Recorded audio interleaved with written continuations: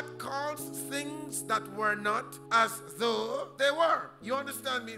And he said that as the Father Jesus said, "That sent me, so send I you." You and I have been given that same grace, beloved, to say what we desire to see and not merely what is happening experientially. I'm about to tell somebody that God is about to change your experience or what you're experiencing or going through, because you have chosen today that I will believe the word of God.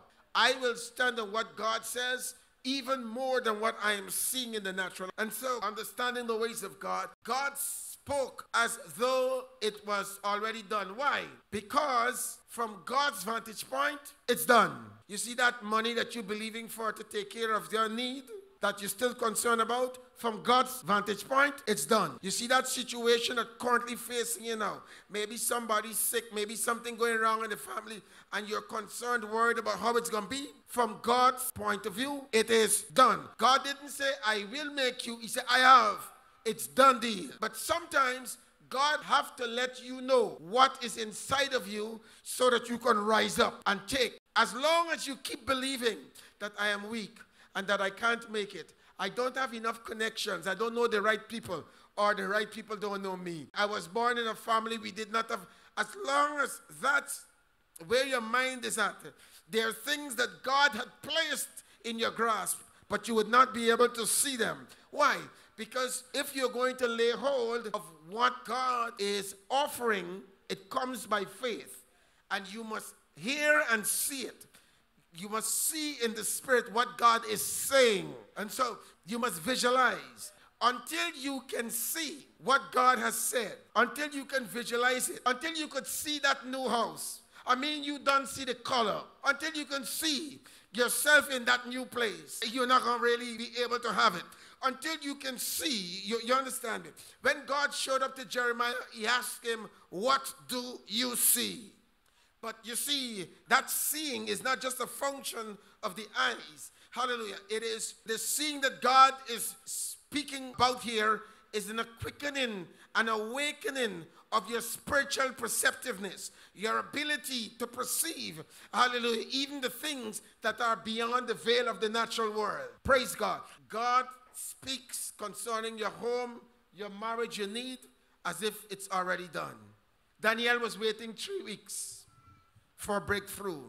And an angel of the Lord, this is before the cross, because after resurrection, you and I have been given more power. Before the cross, Daniel was waiting 3 weeks in prayer. And when, after 3 weeks, an angel of the Lord appeared, he told him that from the first day that you set yourself to pray, it was done. It was done from God as far as God is concerned. When you set yourself to worship God, he rearranges destiny. When you set yourself to pray and seek God. But you see, after that you have prayed, you're working over. In fact, that's where the work starts. Because that's where it begins. Because after now that you've prayed and God have rearranged it, you have to seize, lay hold, arrest what you're believing for. Like a police. You got to arrest it.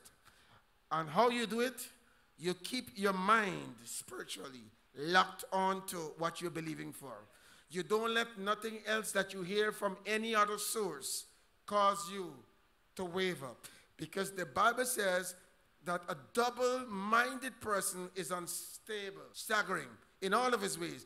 And it says, let not any such man think that he's going to have anything from God. So your issue oftentimes is not that you don't have faith. You know, you do. You do. But the issue is that somehow mixed in your faith, there is unbelief that is sown into your heart. And I'll take you there in a little bit. So God is never late. And the reason he's never late is because he is able to bring back even from the dead. So even if you say, just like Lazarus, that God, why you wait until the thing dead?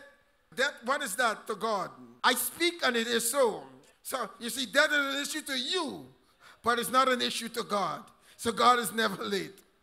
God can bring back. The Bible says in Hebrews that there are people in the scriptures who by faith had their dead, women had their dead returned to them because they believed, even beyond the grave. And so you never say too old. It can't happen for me anymore. If it would have happened by now, I would have seen it. And because I've not seen it, I've given up. That's the issue. You have given up. You have given up. And you see this race that God has called us to run? You can't be defeated. Listen to me. In this race, you cannot, brethren, as long as you're moving, you may not be moving as fast as somebody else, but as long as you're moving forward, you can never be defeated. When you're defeated is when you choose to give up. And circumstances makes us give up. How? Because circumstances have a voice. And the circumstances can scream loudly to us. You see? You see where they're before you? You can't make it. And then you choose to believe the circumstances and you give up. In the instant you give up, yes, you give up. You can still sing, he never failed me yet, because it's you give up, it's not he give up. So God is never late. He calls and it comes. Even if they were dead, like Lazarus, he says, come forth. He speaks and it becomes. He says it and it is so. Things that are absent, things that are non-existent,